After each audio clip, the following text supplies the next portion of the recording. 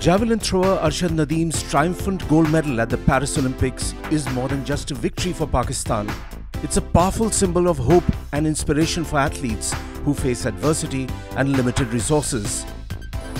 Don't forget that just a few months ago, Arshad was literally begging the Pakistan government for a javelin and facilities for training. That was March 2024. If that wasn't tough enough, Arshad also battled elbow and knee injuries. Cut to August 2024 and Arshad Nadeem's gold medal victory becomes a watershed moment marked by several historic firsts.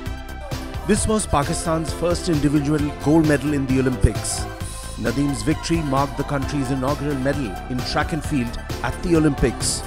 The last Olympic gold for Pakistan was in hockey in 1984. Nadeem's win ended this long drought.